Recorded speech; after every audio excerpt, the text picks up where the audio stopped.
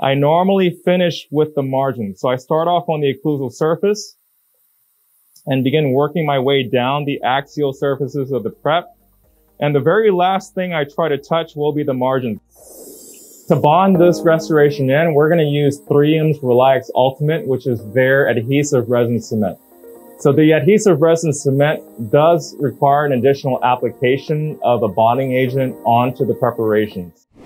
So using Scotch Bond Universal, we're going to apply a thin coat of the bonding agent, and we're going to really scrub this into the prep. That's also one of the keys. If you are using a bonding agent on your tooth, whether it's for direct or indirect restorations, scrubbing this in will help improve its efficacy because it allows the resin monomers within the bonding agent to flow into those open dentinal tubules. Apply the microbrush, or however you're applying the bonding agent, to all of the exposed surfaces. I normally finish with the margins. So I start off on the occlusal surface and begin working my way down the axial surfaces of the prep.